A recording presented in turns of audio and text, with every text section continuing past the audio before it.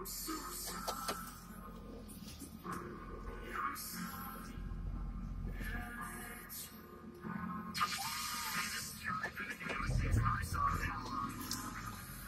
I'm Brandy. This is my first video.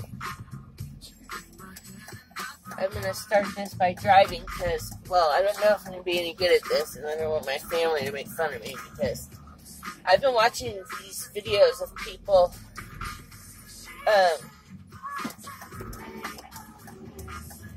these people are just like doing these videos, and they're actually like helping them through their experiences with their life, and it helps them with their everyday addiction problems and sobriety problems, and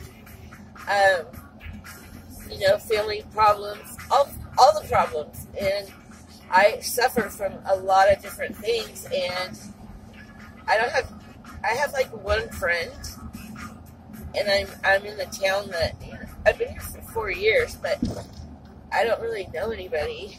I don't, and I'm a pretty intense introvert, but so I'm deep into my sobriety right now. I've been clean since July 19th. July 19th, I went into detox in Klamath Falls. I traveled 4 or 5 hours away from my town that I live in to detox, because I knew if I detoxed in my town that I wouldn't stay. I would have bounced out of there and got drugs.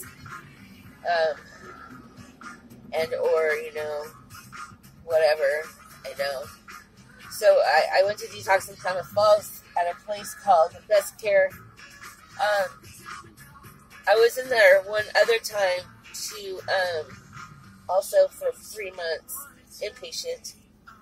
I didn't stay clean very long.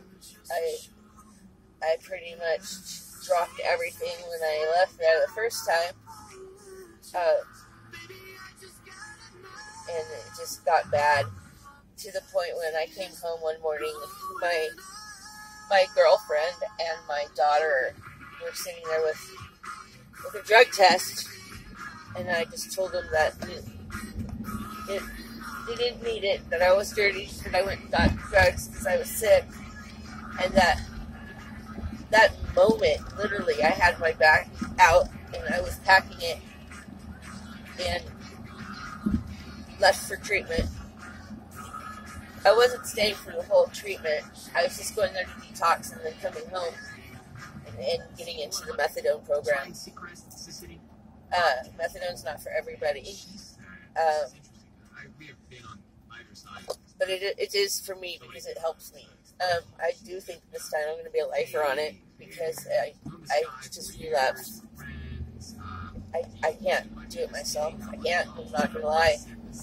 So, anyways, that's kind of part of my story. It goes back to when I was a little girl, my experiences and my trauma. I'm right now going to the clinic to get my methadone for the morning. This morning, guys, here comes your truck.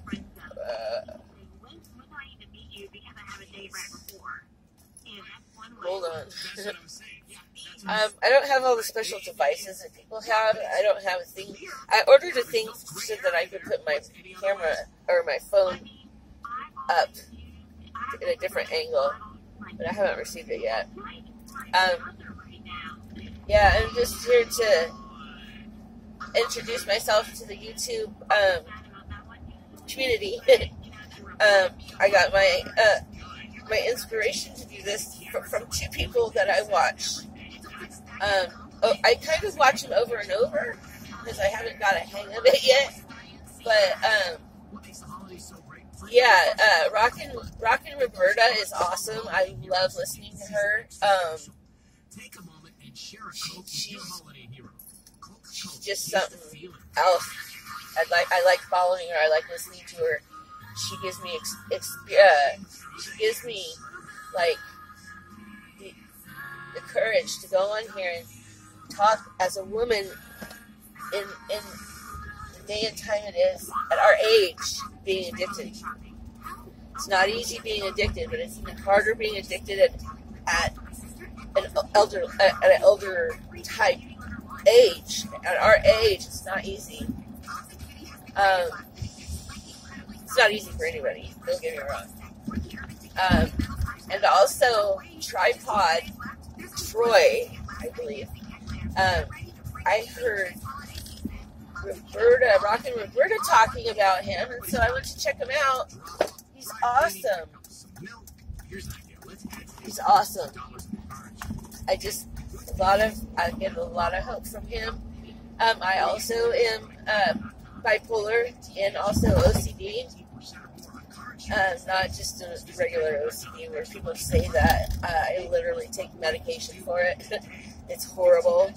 I don't have it extremely bad where I have to tap on walls, but it tends to get a little bit worse the older I get. So, yeah. Those two plus Gina I can't ever say her last name. Gina. Makeup Gina. Her makeup's always so beautiful. I like watching her too because she's so confident.